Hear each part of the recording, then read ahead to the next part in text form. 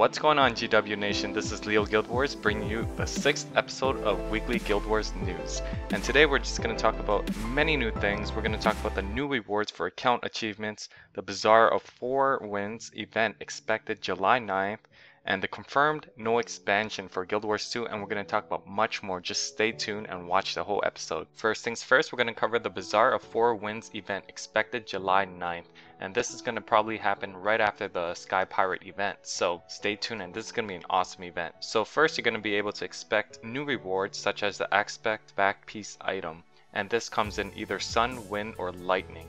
And how you achieve this is you're going to participate in an event. If you complete it, you'll be able to get this back piece item, and also you'll be able to get the Zephyr Sanctm model, which is meta achievement. So if you complete a certain amount of achievement points in that event, you'll be able to get this in your achievement tab.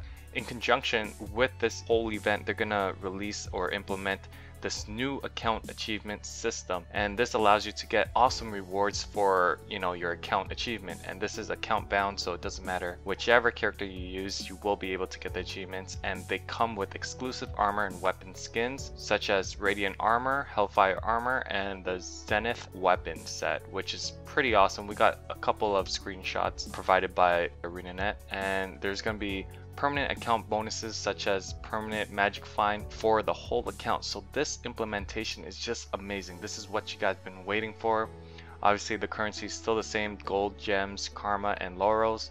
There's going to be new PvP rewards, skins and glory boosters, world versus world rewards, utility items, unique titles, and much more. July 9th is going to be the awesome turning point for Guild Wars 2. Now the second news I really want to bring to your attention is there's probably going to be no expansion for Guild Wars 2 because of their new promise, which is releasing new content for every 2 weeks, which is a pretty huge promise.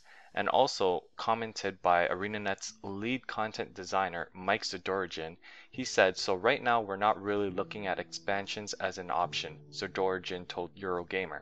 "It's something that's on the table, but it's not something we're focusing on, because what we want to do is, our idea here is with Living World, we can do what expansions would have done, but do it more on a regular basis. If we do this right," he continued, "we will probably never do an expansion, and everything will probably be going into this Living World strategy." So as they said, if the Living Story World strategy does become successful, there's probably a very minuscule chance of an expansion happening for Guild Wars 2. The third thing I'm going to cover is Are You 1 in a Million? And basically Guild Wars 2 is trying to gain awareness from any gamer out there, and they're trying to gain 1 million likes on Facebook. Now, this does come with rewards. There will be a special achievement that you will get if you like the page, a communal boost bonfire provided to boost to karma gain, experience gain, or magic find to you and your friends, a communal boost for 24 hours of 200% magic find and coins for kills, and 3 fireworks. So just tell your friends and like them on Facebook. This is going to be an awesome, great thing Guild Wars 2 is trying to, get everyone involved. And finally, just a little quick bonus, there are new data mined items such as the mini deck. So I don't know the uses for these, but just bear with it. And there's going to be perfect salvage kits. This was in beta. I'm not sure if it's just leftover data or they're planning to implement it soon in the future, because they are making lots of money from the Black Line salvage kit. So I'm not sure if they're going to implement this perfect salvage kit, because it sounds pretty OP.